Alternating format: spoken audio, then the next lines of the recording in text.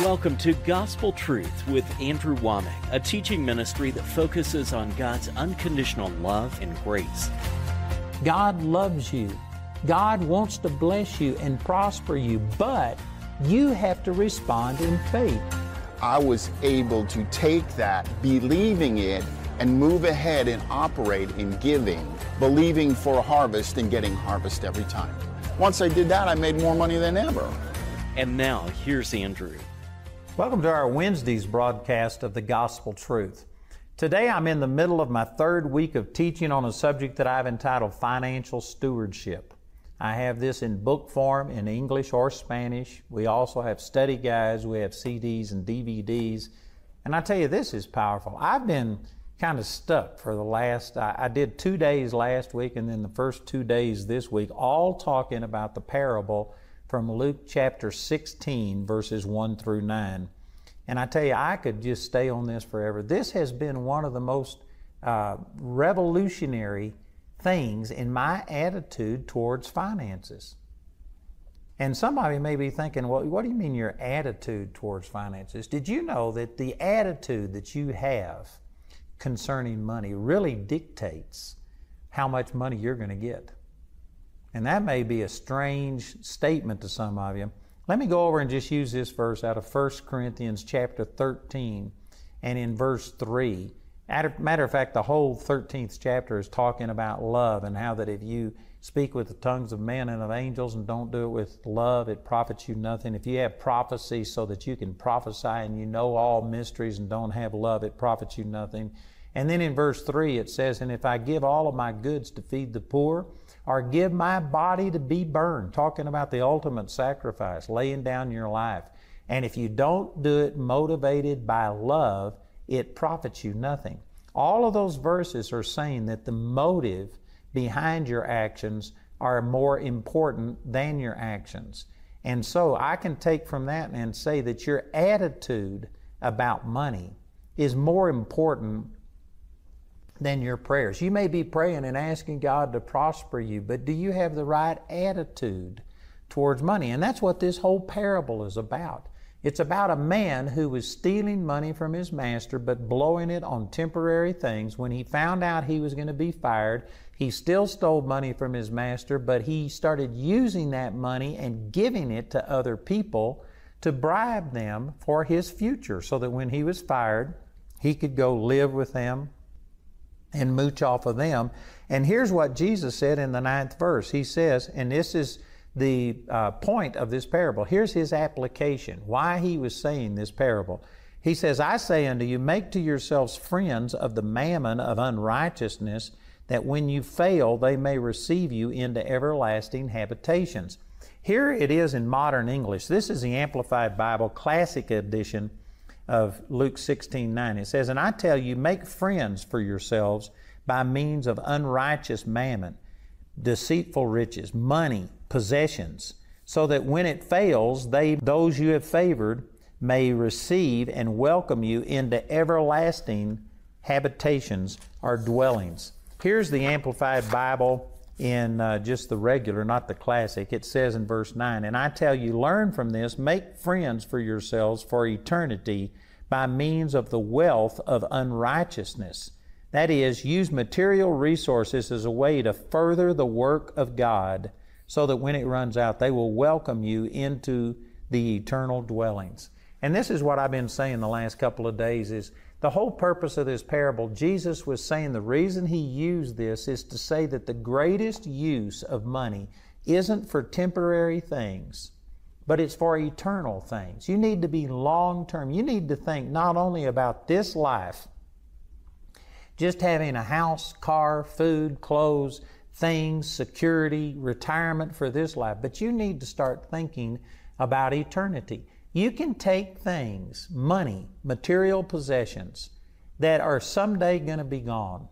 Everything in this world, all money, everything like that's going to be gone someday. But if you use that money to affect people's lives with the gospel, then those lives, those changed lives will be in eternity, and you will be reaping benefits from that throughout eternity. People will be coming and thanking you for giving. They will welcome you into everlasting habitations. You know, I believe if you go to heaven, that there's no bad way to get there. Amen. If you get in by the skin of your teeth, praise God. But wouldn't it be, in a sense, bad for you to see somebody come into heaven and here are thousands of people to welcome them because they use their resources and they change people's lives. And then you come in and you spend all of your resources on just yourself and you made it into heaven, and that's great. And heaven's going to be a blast. But no, you didn't bring anybody with you. You didn't touch anybody else's life. Now again, I don't think that we're going to be depressed, discouraged, sad in heaven and stuff. So it's not like I'm saying that you're going to somehow or another suffer in heaven if you don't use your resources. But I can guarantee you this, that when you get to heaven and you see how that the money that you invested in the kingdom has changed people's lives and that is going to last for eternity versus these things here on the earth that we put so much effort into, the house, the car, the things, and those things are all going to be gone. Instead of being sad, you are going to come to me and you're going to hug my neck, you're going to kiss me, you're going to thank me for getting that money out of your pocket and putting it into the kingdom, because it's only what you give away that you get to keep. Everything you keep, you ultimately lose. Everything you give away into the gospel, everything you use to touch people and relieve suffering and to help these girls that are caught in sex trafficking and get them out of that, and that you give to the poor and that you give to preach the gospel and that you see people healed and you see marriages restored and everything that you do like that, that is never going to leave your life. It'll enter into eternity and you will be praising God with people 1,000 years, 1,000,000 years from now in eternity because of the way that you took the resources that God gave you and used it to touch a person's life. But I don't believe that we are going to be sad in heaven, but our perspective is going to be totally changed. And there's going to be people that were very wealthy. They had all of the things. In this life, people look at them and envy them, and yet when they get to heaven, they got nothing to show for all of that resources. Of course, the only thing that gets you into heaven isn't your good works. It's whether or not you've accepted Jesus as your Lord, and that's the basis of our entrance into heaven. But there are going to be rewards.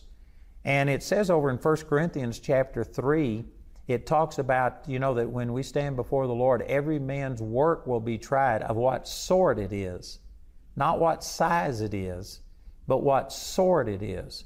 And if we have used wood, hay, and stubble, it's going to be burned up. If we have used gold, silver, and precious stones, that's going to last. And I'm just saying that when you use your money to touch people's lives, to share the gospel with them, to get them healed, delivered, set free, that's gold, silver, and precious stones, and you are going to receive rewards. And in heaven, you will literally be having rewards, people's lives changed. There's other people that have maybe done all of these great things in this life and gotten the acclaim of people, and their face has been on the magazine covers or on the news, but you know what? They haven't been doing it. They haven't been changing people's lives. And they're going to be there, and everything, all of these great works that people have gotten, all of this praise, it's going to be reduced to ashes. And yet they will be saved, yet so as by fire. And so, again, there's no bad way to get into heaven, but I'm saying that if you understood what Jesus is teaching in this parable, the attitude that we ought to have is, God, how little do I have to make it and to be a good representative of you to my family and to other people, and how much can I invest in changing people's lives? That's what Jesus is saying. And look at the 10th verse. It's continuing the same thing. In verse 10, he that is faithful in that which is least is faithful also in much, and he that is unjust in that which is least is unjust also in much. Jesus right here is calling trusting God in this area of finances and using your finances first and foremost for the kingdom as being the least use of your faith. Now that's a radical statement. I've actually had people write in before when I'm teaching on finances and saying, how dare you use television, airtime, to teach on money. That is for the super saint. That's for the people that want to be the super dupers. You know, the professional Christians. You ought to be teaching on just basic baby stuff on television and reaching out to people. Jesus here is saying that this is the least use of your faith. If you can't do that which is least, you can't do that which is greater. You have to first of all become faithful in this area. You need to quit using the assets, the money, the prosperity that God has given you for just yourself, and you need to start being other people minded. How can you parlay? How can you use what God has given you and leverage it to be a blessing to other people? Prosperity is not primarily for you. I'm going to say some things right here that just go over people's heads. You have to have the Holy Spirit to help you to understand what I'm saying right here, because this is just so radically different than the way that most people think. But prosperity is not really for you. Prosperity is to empower you to be a blessing to other people. That's a radical statement. And I would say that the vast majority of people probably watching this program disagree with that. You may nod your head and, because I'm saying some things from the Scripture, give some acknowledgement to it. But in practical, everyday things, most of us use money primarily for ourselves. We are thinking about ourselves. We want a bigger house. We want a bigger car. We want nicer food. We want nicer clothes. We are thinking about ourselves, not about other people. And that is actually a hindrance to prosperity coming to you. Because look again at this in verse 10. He that is faithful in that which is least. And if you take this in its context, he's talking about money. What is being faithful with your money? Well, this whole parable is about using money to touch other people's lives so that when you die, they will receive you into heaven. It's money. The best use of money is to affect other people. So if you aren't doing that, if you are putting first your kingdom instead of God's kingdom, then you aren't being faithful. That's what he's talking about. He that is faithful in that which is least, talking about money, is faithful also in much. If you aren't faithful in this area, if you don't deal with money and begin to start using money to advance the kingdom and making that the goal, you know, as it says in Matthew 6:33, I've quoted this a number of times, but Matthew 6:33 says, "Seek ye first the kingdom of God and His righteousness, and all these things will be added unto you." Did you know if you take that in context, it's talking about money? Let me just turn over there and read this to you. In Matthew chapter 6 and in verse 19, it says, "Lay not up for yourselves treasures upon earth, where moth and rust doth corrupt, and where thieves break through and steal. But lay up for yourselves treasures in heaven, where neither moth nor rust doth corrupt, and where thieves do not break through nor steal." This is talking about money. Don't just focus on treasures here on this earth, but you need to lay treasures up in heaven. Did you know you can't send money to heaven? I actually saw a little cartoon one time, and it was a guy who arrived at the gates of heaven, and there was this angel there to greet him, and he had these two big suitcases that he was holding, and they said, "What have you got in the suitcases?" And he opened it up, and it was all gold bullion. And the angel says, "What did you bring pavement up here for?" Did you know the Bible says that the streets in heaven are paved with gold? Money doesn't mean anything in heaven. This isn't talking about that you can send money to heaven, but what you can do is take money and use it to touch people's lives, invest it in the gospel, invest it in changing people, helping orphans, and doing all of the things that you can do with money. And when you do this, you are converting that money into something that is going to last in heaven. You are laying up treasures in heaven. And this is what he's talking about. He's talking about money. In the next verse it says, "For where your treasure is, there will your heart be also. For the light of the body is the eye. If therefore thine eye be single, thy whole body shall be full of light. But if thine eye be evil, thy whole body shall be full of darkness." Did you know there's an Old Testament scripture that says, "Don't be a partaker of him that hath an evil eye"? And as you go on and read it, a person who has an evil eye, it's talking about money, who uses money just for themselves. And so this says that if your eye be single, your whole body shall be full of light. But if your eye be evil, in other words, if you're using money just for yourself, then your whole body is full of darkness. And then he goes on and talks about, consider the lilies of the field, look at the birds of the air. God supernaturally takes care of them. And then down in verse 33, but seek ye first the kingdom of God. This is talking about with your money. Seek first the kingdom of God and His righteousness, and all of these things. The things that he's talking about are what you eat, where you sleep, and what you're clothed with. In other words, financial prosperity comes as a result of you putting first the kingdom of God in your finances. Boy, that is a radical statement. This is the reason that the Bible says that we are supposed to give God the first fruits, not the last fruits, not the leftover fruits, but the first fruits. If you would seek God first with your money, then I guarantee you God would supernaturally take care of your finances. And this is the thing I'm saying that goes over the head of most people. Most people think it is absolutely your responsibility to work and to make money, and this is your money. You provided it. And then you tip God. You give God a little bit. But if you were to change that attitude to where, God, I am working for you. The first thing I want to do is to glorify you with my income. I want to touch people's lives so that when I die, they will welcome me into eternity. I want to lay up treasures in heaven. I want to take a portion of this prosperity that you've given me, and I want to touch people's lives.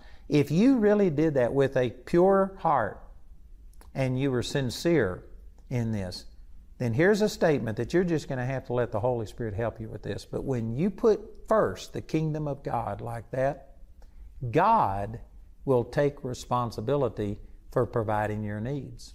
Now, He will use you. I'm not telling you that you just lay home and don't go to work, you don't do anything, and God just rains the money out of heaven. But God will supernaturally bless the work of your hands, and you will prosper more accidentally than you ever did on purpose before, when you felt like it was your responsibility to provide all of the needs. I, again, could give you many testimonies on this, but my wife and I, when we got started in ministry, it's a long story, but we just decided to give things away. We have given away hundreds of millions of books, CDs, DVDs. We have over 50% of all of the people who write and request our materials. We give them out and they don't give us anything. And then others, they give us something, but we gave it to them. We offered it to them for a gift of any amount. And so there's a lot of people that give, and of course that's how our ministry functions. But my point is, we just chose to start giving. Even when I was a little kid, I got $1 a week allowance, and I gave $1 a week in the offering. And I guess my parents, because I did that, they would give me, and I could go get a soda every once in a while and do things. And so, I was taken care of. But I've given off of every penny that I've ever gotten in my life. I have given something off of it. And Jamie and I just do this automatically.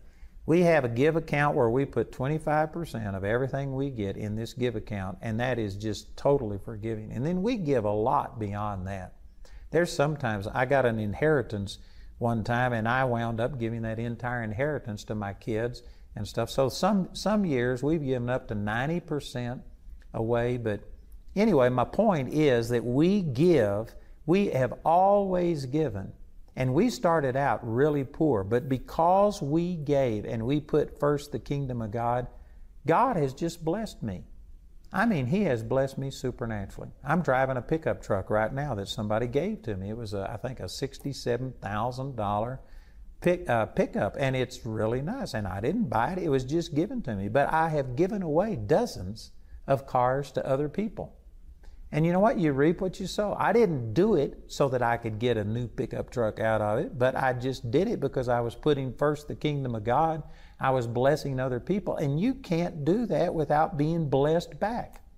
You know, when Jamie and I went to build the house that we live in right now, we bought 45 acres of property way out because I had horses and I wanted some property for my horses. And we just really did not have enough money left over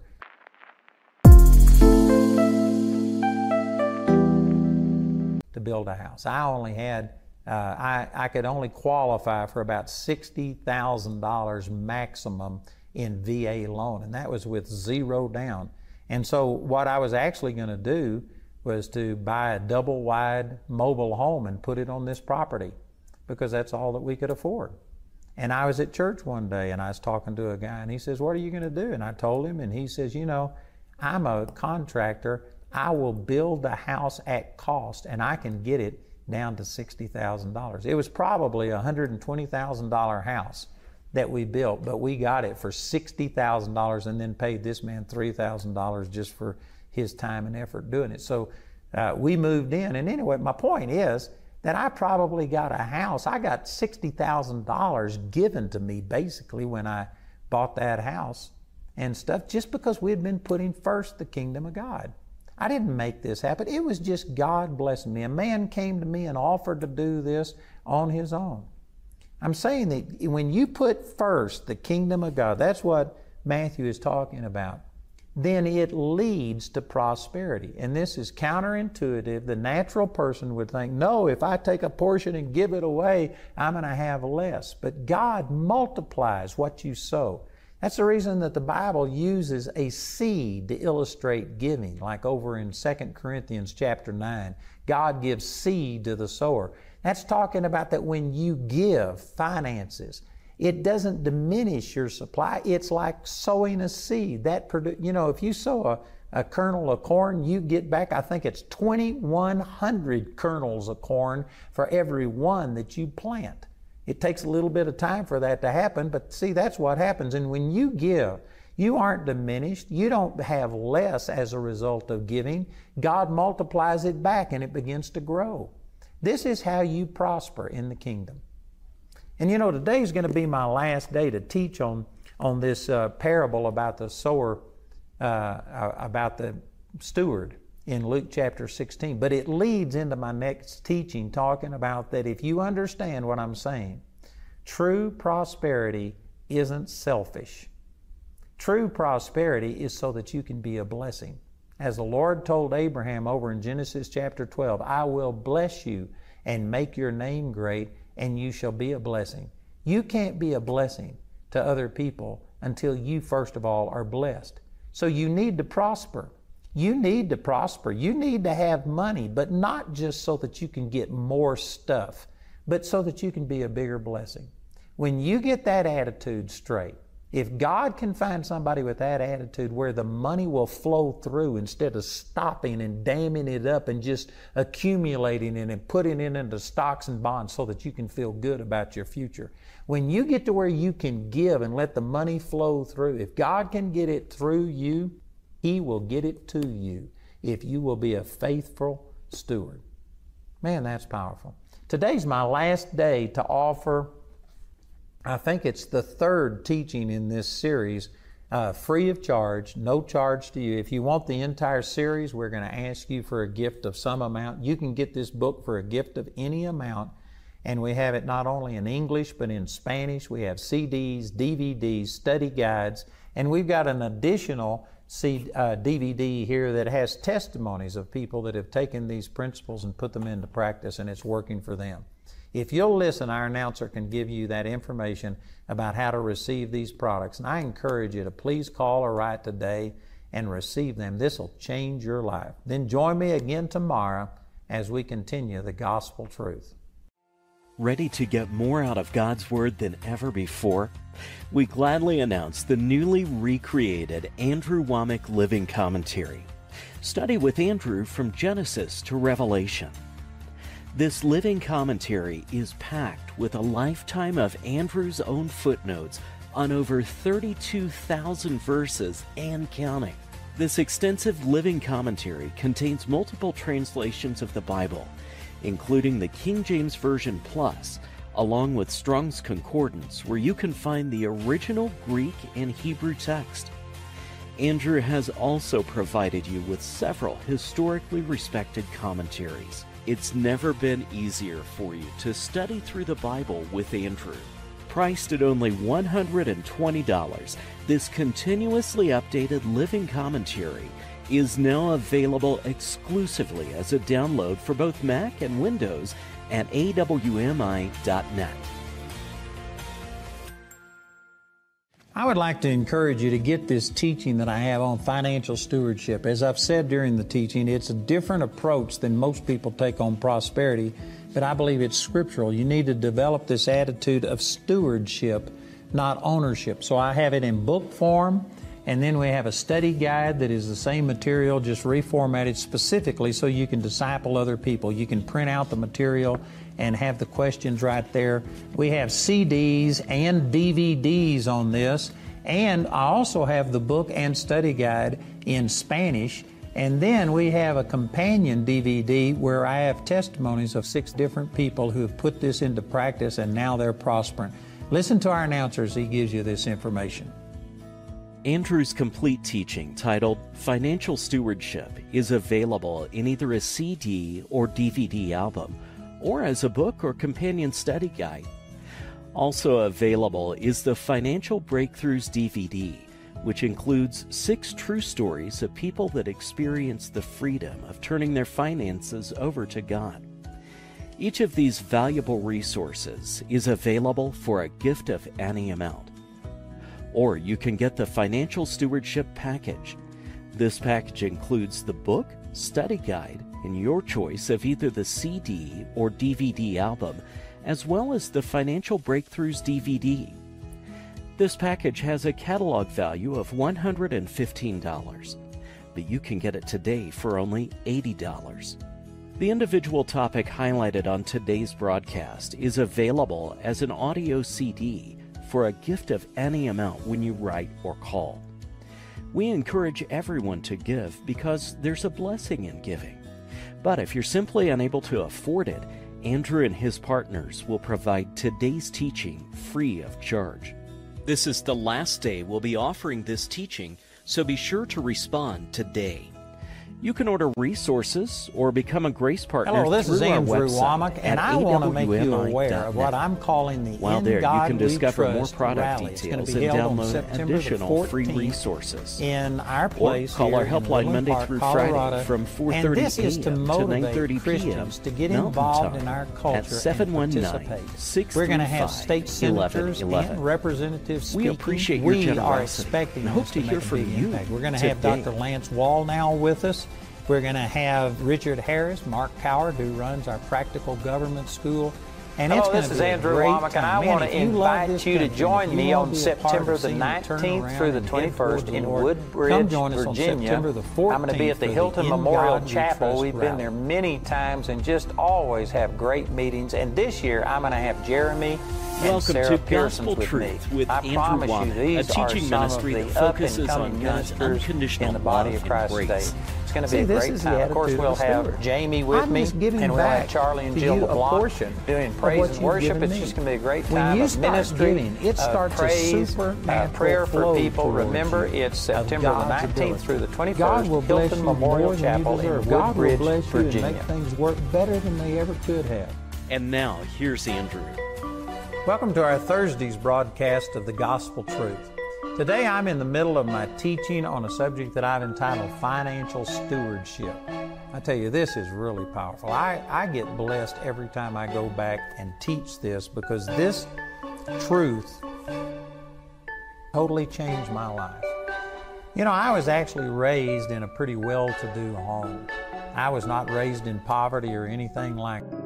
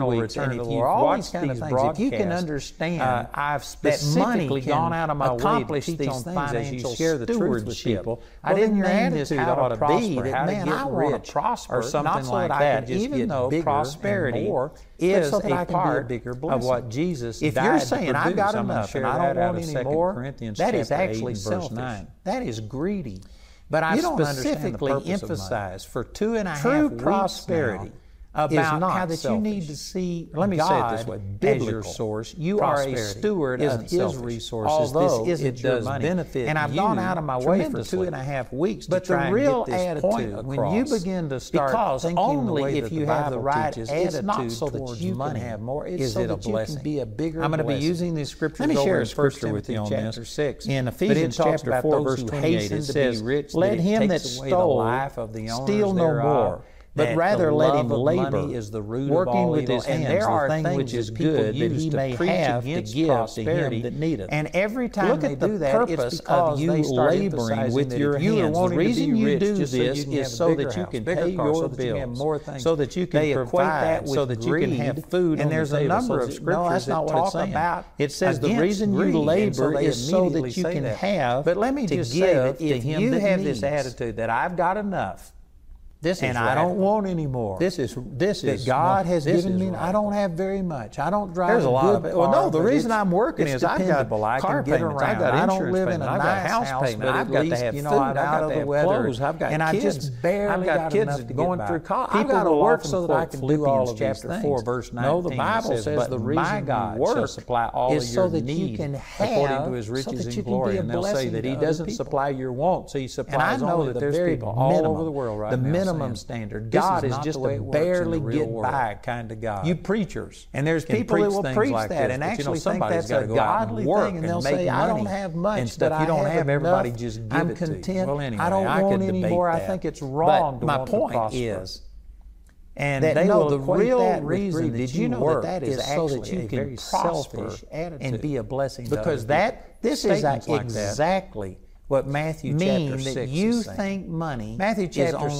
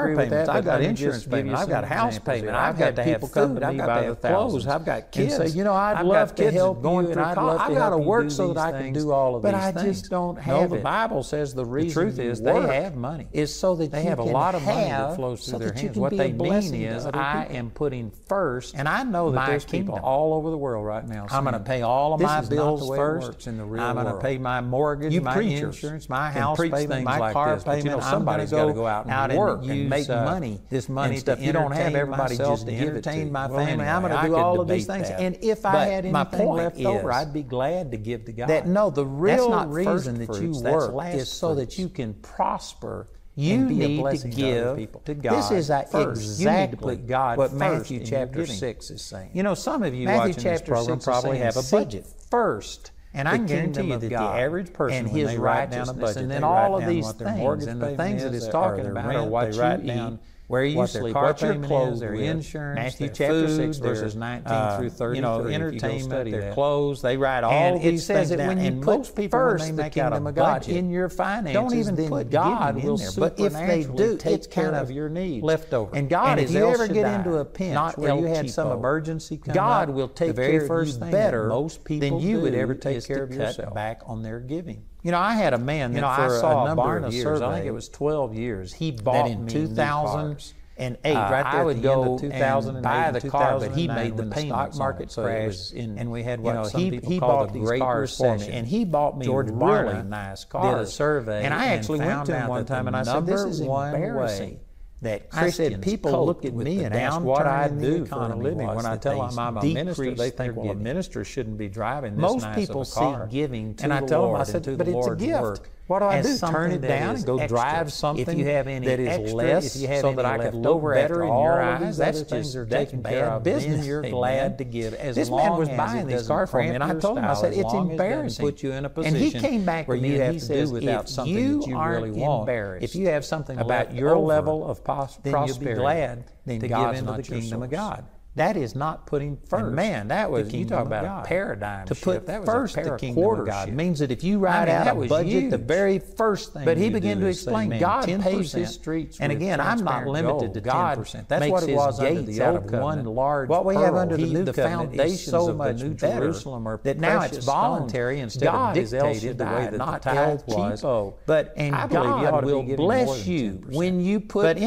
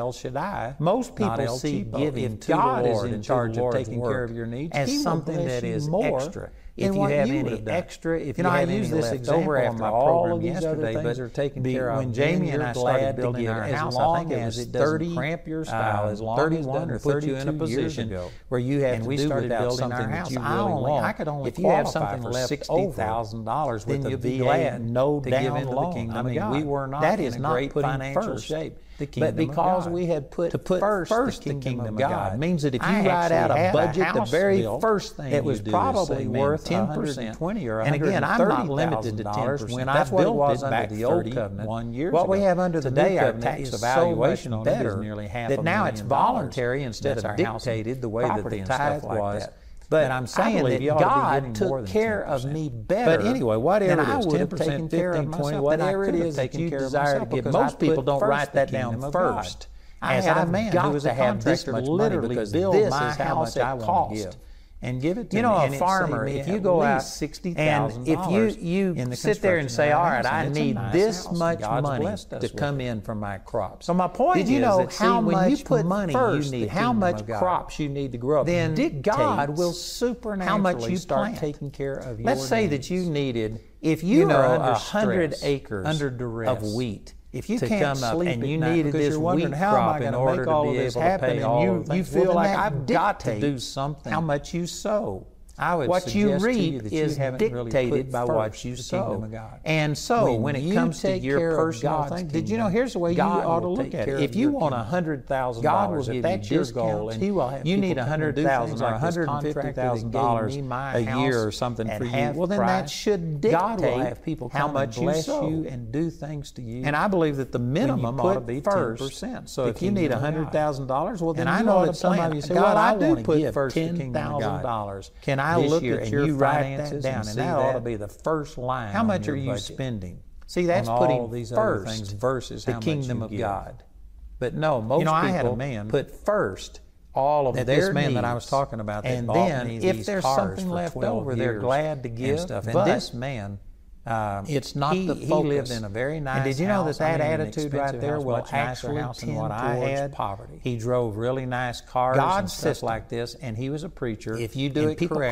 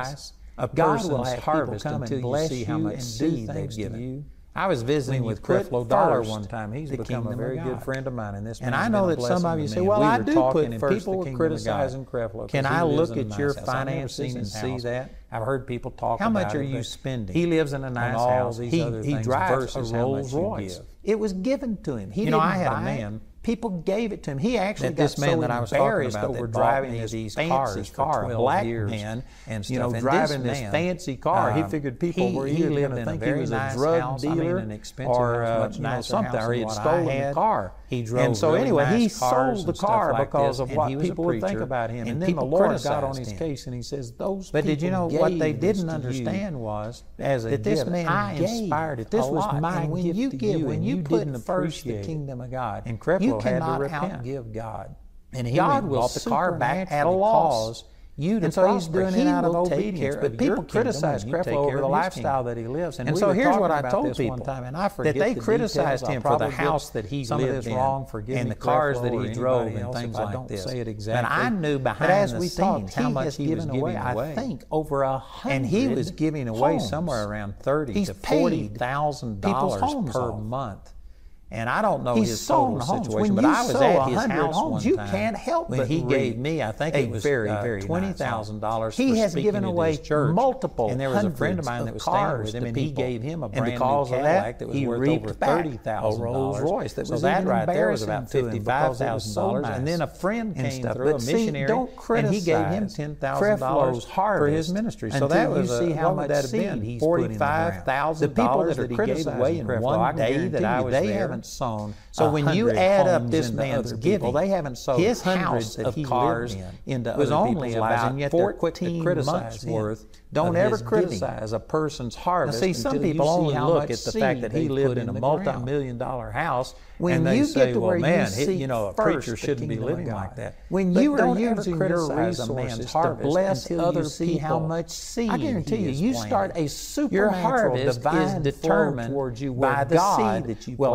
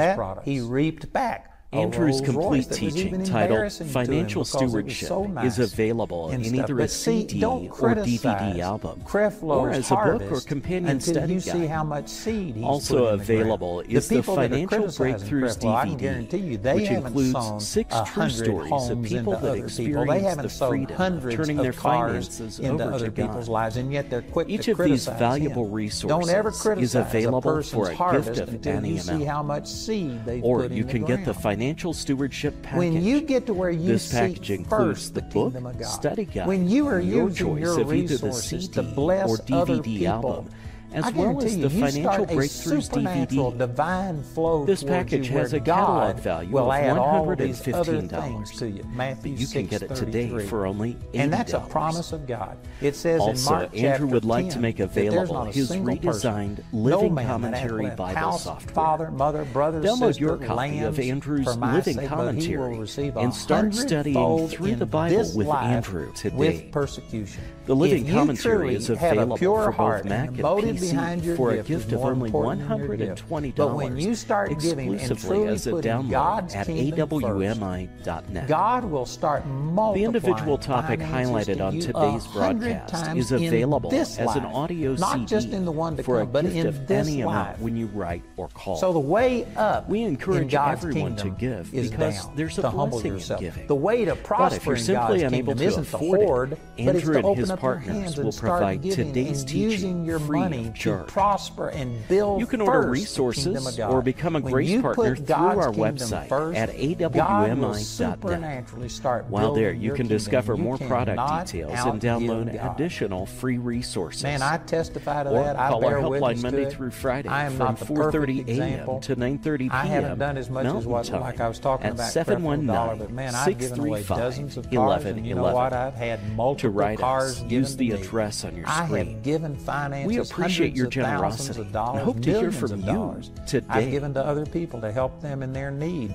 And you know what? Because of it, God blesses me and finances come back. I'm telling you, this is how you prosper in God's kingdom. I'm out of time today, but I've got this teaching entitled Financial Stewardship. I would encourage you to please get this. I've got it in English, I know that all day in long Spanish. people are being blessed I've got here and their study lives are being guides. changed. I've got DVDs, If there's anything you want to CDs know on about this, and anything, we've got an then extra Jesus is the one. bonus. Folks, the moment you get saved, you ought to DVD show that the is world what testimonies Jesus of other has done people for you. who have taken I'm these just same principles enjoying that I'm being talking fed about, by put them people into that practice, have and walked cause of it, places and that I they're haven't very walked. prosperous If you lay people, foundations and in they're just people's giving lives, they will get a testimony hold to of this grace. work. Because If you you'll listen, can't our be announcer will give you a pastor information about and how do you what a can pastor receive all of does these without products. grace. I feel like this is an Andrew's opportunity at the complete ministers' teaching conference for titled ministers Financial to receive the Stewardship ministry that we is need. available You're in going to either a speak to the CD mountain and or it's going to DVD move. album, But first you or got to as a have book or faith companion study in guide. God. Also It's time for us to available is the rediscover Financial the Breakthroughs full DVD, power which of the includes Holy 6 Spirit. true stories of people that experience the freedom of turning their finances over to God. Hello, this is Each Andrew of these Wommack, and I'd like to valuable encourage you to resources check is out our available for a Gospel gift of Truth any TV. amount. You are going to be Or blessed, so you can check it get out. the It's Financial 24/7, Stewardship package. This package includes the gospeltruth.tv. book, study guide, and your choice of either the CD or DVD album, as well as the Financial Breakthroughs DVD. This package has a catalog value of $115, but you can get it today for only $80. Also, Andrew would like to make available his redesigned Living Commentary Bible software. Download your copy of Andrew's Living Commentary and start studying through the Bible with Andrew today.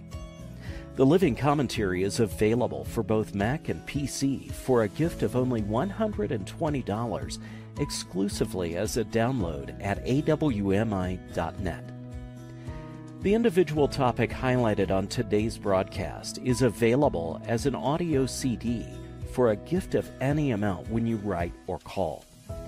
We encourage everyone to give because there's a blessing in giving. But if you're simply unable to afford it, Andrew and his partners will provide today's teaching free of charge. You can order resources or become a grace partner through our website at awmi.net. While there, you can discover more product details and download additional free resources. Or call our helpline Monday through Friday from 4:30 a.m. to 9:30 p.m. Mountain Time at 719-635-1111. To write us, use the address on your screen. We appreciate your generosity and hope to hear from you today.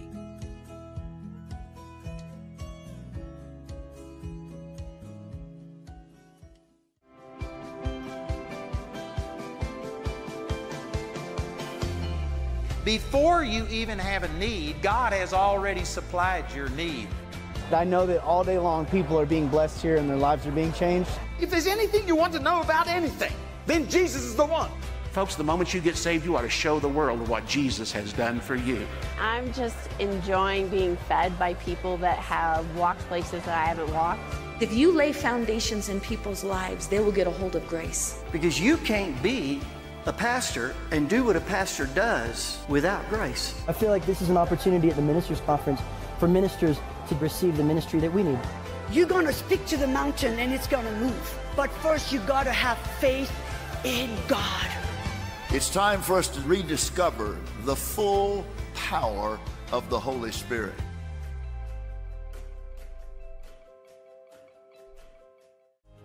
Hello, this is Andrew Wommack, and I'd like to encourage you to check out our Gospel Truth TV. You are going to be blessed, so check it out. It's 24/7, gospeltruth.tv.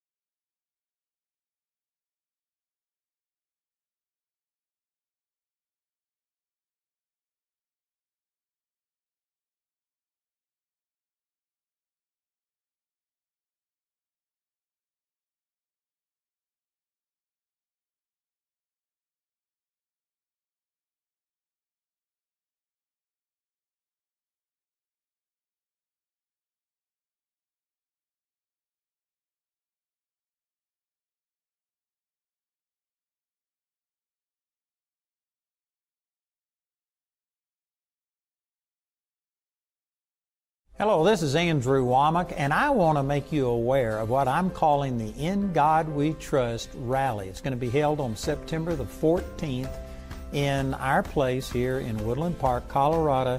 And this is to motivate Christians to get involved in our culture and participate. We're going to have state senators and representatives speaking. We are expecting this to make a big impact. We're going to have Dr. Lance Wallnau with us. We're going to have Richard Harris, Mark Coward, who runs our practical government school.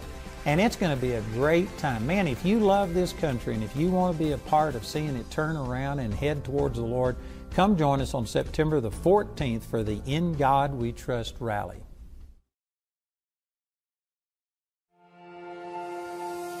Welcome to Gospel Truth with Andrew Wommack, a teaching ministry that focuses on God's unconditional love and grace. See, this is the attitude of a steward. I'm just giving back to you a portion of what you've given me. When you start giving, it starts a supernatural flow towards you of God's ability. God will bless you more than you deserve. God will bless you and make things work better than they ever could have. And now, here's Andrew. Welcome to our Thursday's broadcast of the Gospel Truth. Today I'm in the middle of my teaching on a subject that I've entitled Financial Stewardship. I tell you, this is really powerful. I get blessed every time I go back and teach this because this truth totally changed my life. You know, I was actually raised in a pretty well-to-do home. I was not raised in poverty or anything like that, but the church that I went to actually, in a sense, taught poverty. They taught against having money. They taught against riches. And it's kind of hypocritical in a way. I remember a man one time on radio, I was listening to him, and he was speaking against health, wealth preachers. Which, you know, that's kind of amusing to me because why would you, I mean, if you are against health and wealth, that means that you are for sickness and poverty. Why would anybody advocate those things?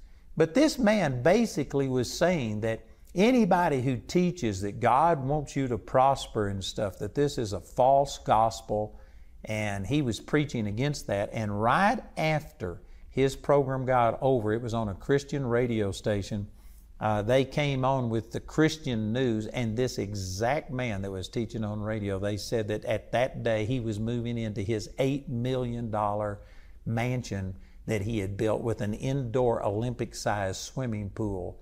And here he was preaching against health, wealth preachers. People who teach that you aren't supposed to prosper, every one of them is prospering. Every one of them has money and stuff. It's kind of hypocritical. Anyway, I'm going to begin to start. I've already laid a foundation. I've been teaching on this for 3 weeks, and if you've watched these broadcasts, I've specifically gone out of my way to teach on financial stewardship. I didn't name this how to prosper, how to get rich, or something like that, even though prosperity is a part of what Jesus died to produce. I'm going to share that out of 2 Corinthians chapter 8 and verse 9. But I've specifically emphasized for 2.5 weeks now about how that you need to see God as your source. You are a steward of His resources. This isn't your money. And I've gone out of my way for 2.5 weeks to try and get this point across, because only if you have the right attitude towards money is it a blessing. I'm going to be using these scriptures over in 1 Timothy chapter 6, but it talks about those who hasten to be rich, that it takes away the life of the owners thereof, that the love of money is the root of all evil. And there are things that people use to preach against prosperity, and every time they do that, it's because they start emphasizing that if you are wanting to be rich just so you can have a bigger house, bigger car, so that you can have more things, they equate that with greed. And there's a number of scriptures that talk about against greed, and so they immediately say that. But let me just say that if you have this attitude that I've got enough and I don't want any more, that God has given me, I don't have very much. I don't drive a good car, but it's dependable. I can get around. I don't live in a nice house, but at least, I'm out of the weather, and I've just barely got enough to get by. People will often quote Philippians chapter 4, verse 19 that says, "But my God shall supply all of your need according to His riches in glory." And they'll say that He doesn't supply your wants. He supplies only the very minimum, the minimum standard. God is just a barely get by kind of God. And there's people that will preach that and actually think that's a godly thing. And they'll say, "I don't have much, but I have enough.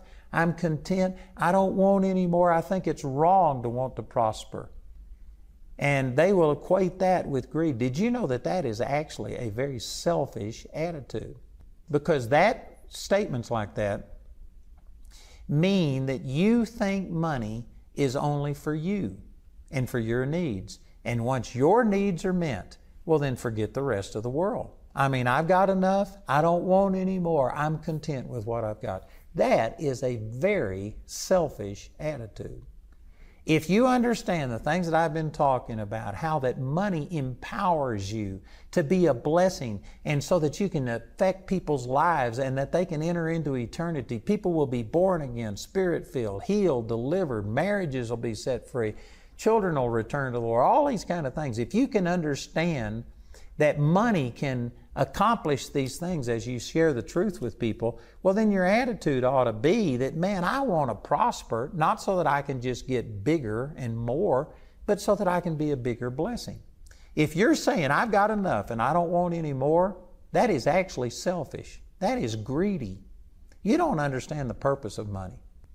True prosperity is not selfish. Let me say it this way. Biblical prosperity isn't selfish, although it does benefit you tremendously.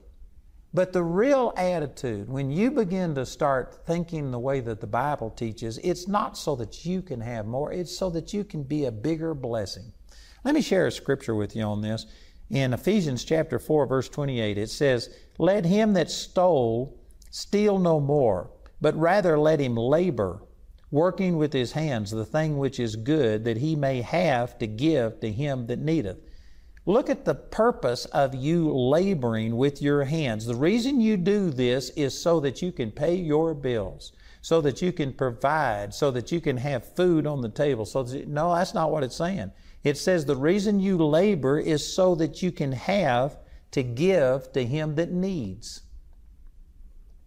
This is radical. This is radical. There's a lot of it. Well, no, the reason I'm working is I've got car payments, I've got insurance payment, I've got house payment, I've got to have food, I've got to have clothes, I've got kids going through college. I've got to work so that I can do all of these things. No, the Bible says the reason you work is so that you can have, so that you can be a blessing to other people. And I know that there's people all over the world right now saying, this is not the way it works in the real world. You preachers can preach things like this, but somebody's got to go out and work and make money and stuff. You don't have everybody just give it to you. Well, anyway, I could debate that. But my point is that no, the real reason that you work is so that you can prosper and be a blessing to other people. This is exactly what Matthew chapter 6 is saying. Matthew chapter 6 is saying, seek first the kingdom of God and His righteousness, and then all of these things, and the things that it's talking about are what you eat, where you sleep, what you're clothed with. Matthew chapter 6, verses 19 through 33, if you go study that. And it says that when you put first the kingdom of God in your finances, then God will supernaturally take care of your needs. And God is El Shaddai, not El Cheapo. God will take care of you better than you would ever take care of yourself. I had a man that for a number of years, I think it was 12 years, he bought me new cars. I would go and buy the car, but he made the payments on it. So it was he bought these cars for me, and he bought me really nice cars. And I actually went to him one time and I said, this is embarrassing. I said, people look at me and ask what I do for a living. When I tell them I'm a minister, they think, well, a minister shouldn't be driving this nice of a car. And I tell them, I said, but it's a gift. What do? Turn it down and go drive something that is less so that I could look better in your eyes? That's bad business, amen. This man was buying these cars for me, and I told him, I said, it's embarrassing. And he came back to me and he says, if you aren't embarrassed about your level of prosperity, then God's not your source. And man, that was, you talk about a paradigm shift. That was a quarter shift. I mean, that was huge. But he began to explain, God paves his streets with transparent gold. God makes his gates out of one large pearl. The foundations of the New Jerusalem are precious stones. God is El Shaddai, not El Cheapo. And God will bless you when you put first the kingdom of God. But most people do not put first the kingdom of God in their giving. They actually put first themselves. And I know some of you may disagree with that, but let me just give you some examples here. I've had people come to me by the thousands and say, you know, I'd love to help you and I'd love to help you do these things, but I just don't have it. The truth is they have money. They have a lot of money that flows through their hands. What they mean is, I am putting first my kingdom. I'm going to pay all of my bills first. I'm going to pay my mortgage, my insurance, my house payment, my car payment. I'm going to go out and use this money to entertain myself, to entertain my family. I'm going to do all of these things. And if I had anything left over, I'd be glad to give to God. That's not first fruits, that's last fruits. You need to give to God first. You need to put God first in your giving. You know, some of you watching this program probably have a budget. And I can guarantee you that the average person, when they write down a budget, they write down what their mortgage payment is, or their rent. They write down what their car payment is, their insurance, their food, their entertainment, their clothes. They write all these things down. And most people, when they make out a budget, don't even put giving in there. But if they do, it's kind of left over. And if you ever get into a pinch where you had some emergency come up, the very first thing that most people do is to cut back on their giving. You know, I saw a Barna survey that in 2008, right there at the end of 2008 and 2009, when the stock market crashed and we had what some people call the Great Recession, George Barna did a survey and found out that the number one way that Christians coped with the downturn in the economy was that they decreased their giving. Most people see giving to the Lord and to the Lord's work as something that is extra. If you have any extra, if you have any left over after all of these other things are taken care of, then you're glad to give, as long as it doesn't cramp your style, as long as it doesn't put you in a position where you have to do without something that you really want. If you have something left over, then you'll be glad to give into the kingdom of God. That is not putting first the kingdom of God. To put first the kingdom of God means that if you write out a budget, the very first thing you do is say, man, 10%. And again, I'm not limited to 10%. That's what it was under the old covenant. What we have under the new covenant is so much better that now it's voluntary instead of dictated the way that the tithe was. But I believe you ought to be giving more than 10%. But anyway, whatever it is, 10%, 15, 20, whatever it is that you desire to give, most people don't write that down first as I've got to have this much money because this is how much I want to give. You know, a farmer, if you go out and if you sit there and say, all right, I need this much money to come in from my crops. Did you know how much money you need, how much crops you need to grow up dictates how much you plant? Let's say that you needed, 100 acres of wheat to come up, and you needed this wheat crop in order to be able to pay all of the things. Well, then that dictates how much you sow. What you reap is dictated by what you sow. And so when it comes to your personal thing, did you know, here's the way you ought to look at it. If you want $100,000, if that's your goal, and you need $100,000 or $150,000 a year or something for you, well, then that should dictate how much you sow. And I believe that the minimum ought to be 10%. So if you need $100,000, well, then you ought to plan, God, I want to give $10,000 this year, and you write that down, and that ought to be the first line on your budget. See, that's putting first the kingdom of God. But no, most people put first all of their needs And then if there's something left over, they're glad to give, but it's not the focus. And did you know that that attitude right there will actually tend towards poverty? God's system, if you do it correctly, you put first the kingdom of God. You put first touching people's lives, changing lives with the power of the gospel, and you invest your money into that. And when you get that attitude and you put first the kingdom of God, then God will supernaturally start taking care of your needs. And again, God is El Shaddai, not El Cheapo. If God is in charge of taking care of your needs, He will bless you more than what you would have done. You know, I used this example on my program yesterday, but when Jamie and I started building our house, I think it was 31 or 32 years ago, and we started building our house. I could only qualify for $60,000 with a VA no-down loan. I mean, we were not in a great financial shape. But because we had put first the kingdom of God, I actually had a house built that was probably worth $120,000 or $130,000 when I built it back 31 years ago. Today, our tax evaluation on it is nearly $500,000, and that's our house and property and stuff like that. But I'm saying that God took care of me better than I would have taken care of myself, than I could have taken care of myself, because I put first the kingdom of God.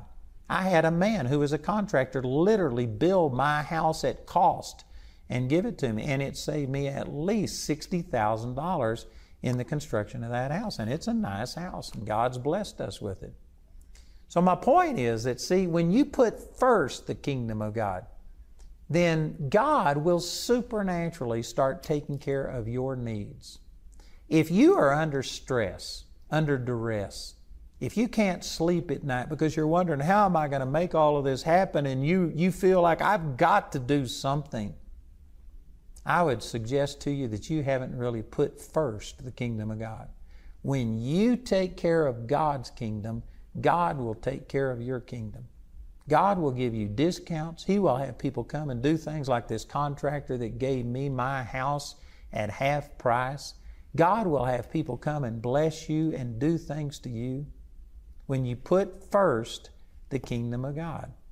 And I know that some of you say, well, I do put first the kingdom of God. Can I look at your finances and see that? How much are you spending on all of these other things versus how much you give? You know, I had a man, this man that I was talking about that bought me these cars for 12 years and stuff. And this man, he lived in a very nice house. I mean, an expensive house, much nicer house than what I had. He drove really nice cars and stuff like this, and he was a preacher, and people criticized him. But did you know what they didn't understand was that this man gave a lot. And when you give, when you put first the kingdom of God, you cannot outgive God. God will supernaturally cause you to prosper. He will take care of your kingdom when you take care of His kingdom. And so here's what I told people, that they criticized him for the house that he lived in and the cars that he drove and things like this. But I knew behind the scenes how much he was giving away. And he was giving away somewhere around $30,000 to $40,000 per month. And I don't know his total situation, but I was at his house one time when he gave me, I think it was $20,000 for speaking at his church.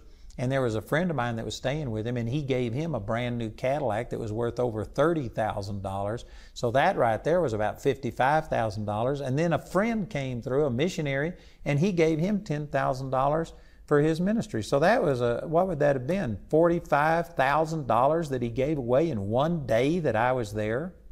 So when you add up this man's giving, his house that he lived in was only about 14 months worth of his giving. Now see, some people only look at the fact that he lived in a multi-million-dollar house and they say, well, man, a preacher shouldn't be living like that. But don't ever criticize a man's harvest until you see how much seed he has planted. Your harvest is determined by the seed that you plant. This man gave so much that the house he lived in, even though it was an expensive house, it was only about 14 months worth of his giving. How many of you would like to live in a house that equaled 14 months worth of what you've given? Amen. I can just see some of you right now figuring this out. And boy, you give $100 a month, and so 14 months, $1,400. How many of you would like to be living in a $1,400 house? See, you can't criticize a person's harvest until you see how much seed they've given. I was visiting with Creflo Dollar one time. He's become a very good friend of mine, and this man's been a blessing to me. And we were talking, and people were criticizing Creflo because he lives in a nice house. I've never seen his house. I've heard people talk about it, but he lives in a nice house. He drives a Rolls Royce. It was given to him. He didn't buy it. People gave it to him. He actually got so embarrassed over driving this fancy car, a black man, driving this fancy car. He figured people were either going to think he was a drug dealer or, something, or he had stolen the car. And so anyway, he sold the car because of what people would think about him. And then the Lord got on his case and he says, those people gave this to you as a gift. I inspired it. This was my gift to you and you didn't appreciate it. And Creflo had to repent. And he went and bought the car back at a loss. And so he's doing it out of obedience. But people criticize Creflo over the lifestyle that he lives. And we were talking about this one time, and I forget the details. I'll probably get some of this wrong. Forgive me, Creflo, or anybody else if I don't say it exactly. But as we talked, he has given away, I think, over 100 homes. He's paid people's homes off. He's sown homes. When you sow 100 homes, you can't help but reap a very, very nice home. He has given away multiple hundreds of cars to people, and because of that, he reaped back a Rolls Royce that was even embarrassing to him because it was so nice and stuff. But see, don't criticize Creflo's harvest until you see how much seed he's put in the ground. The people that are criticizing Creflo, I can guarantee you, they haven't sown 100 homes into other people. They haven't sown hundreds of cars into other people's lives, and yet they're quick to criticize him. Don't ever criticize a person's harvest until you see how much seed they've put in the ground. When you get to where you seek first the kingdom of God, when you are using your resources to bless other people, I guarantee you, you start a supernatural divine flow towards you where God will add all of these other things to you. Matthew 6:33. And that's a promise of God. It says in Mark chapter 10 that there's not a single person, no man that hath left house, father, mother, brother, sister, lands for my sake, but he will receive 100-fold in this life with persecution. If you truly have a pure heart and the motive behind your gift is more important than your gift, but when you start giving and truly putting God's kingdom first, God will start multiplying finances to you 100 times in this life, not just in the one to come, but in this life. So the way up in God's kingdom is down, to humble yourself. The way to prosper in God's kingdom isn't to hoard, but it's to open up your hands and start giving and using your money to prosper and build first the kingdom of God. When you put God's kingdom first, God will supernaturally start building your kingdom, and you cannot outgive God. Man, I testify to that. I bear witness to it. I am not the perfect example. I haven't done as much as like I was talking about Creflo Dollar, but man, I've given away dozens of cars, and you know what? I've had multiple cars given to me. I have given finances, hundreds of thousands of dollars, millions of dollars. I've given to other people to help them in their need. And you know what? Because of it, God blesses me and finances come back. I'm telling you, this is how you prosper in God's kingdom. I'm out of time today, but I've got this teaching entitled Financial Stewardship. I would encourage you to please get this. I've got it in English, in Spanish. I've got study guides. I've got DVDs, CDs on this, and we've got an extra bonus DVD that is the testimonies of other people who have taken these same principles that I'm talking about, put them into practice, and because of it, they are very prosperous people, and they're just giving testimony to this works. If you'll listen, our announcer will give you information about how you can receive all of these products. Andrew's complete teaching, titled Financial Stewardship, is available in either a CD or DVD album, or as a book or companion study guide. Also available is the Financial Breakthroughs DVD, which includes 6 true stories of people that experienced the freedom of turning their finances over to God. Each of these valuable resources is available for a gift of any amount. Or you can get the Financial Stewardship Package. This package includes the book, study guide, and your choice of either the CD or DVD album, as well as the Financial Breakthroughs DVD. This package has a catalog value of $115, but you can get it today for only $80. Also, Andrew would like to make available his redesigned Living Commentary Bible software. Download your copy of Andrew's Living Commentary and start studying through the Bible with Andrew today. The Living Commentary is available for both Mac and PC for a gift of only $120 exclusively as a download at awmi.net.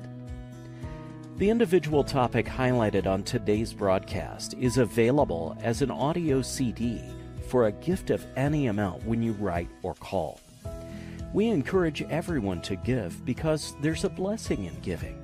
But if you're simply unable to afford it, Andrew and his partners will provide today's teaching free of charge. You can order resources or become a grace partner through our website at awmi.net. While there, you can discover more product details and download additional free resources. Or call our helpline Monday through Friday from 4:30 a.m. to 9:30 p.m. Mountain Time at 719-635-1111. To write us, use the address on your screen. We appreciate your generosity and hope to hear from you today.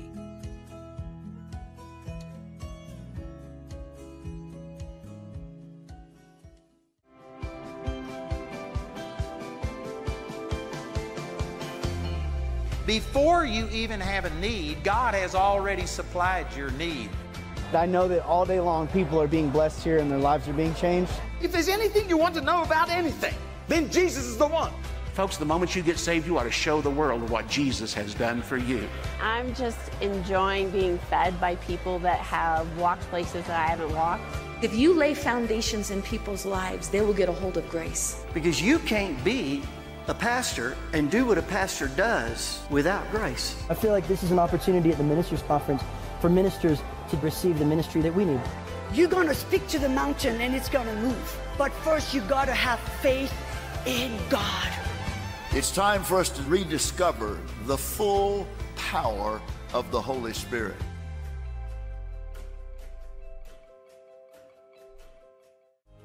Hello, this is Andrew Wommack, and I'd like to encourage you to check out our Gospel Truth TV. You are going to be blessed, so check it out. It's 24/7, gospeltruth.tv.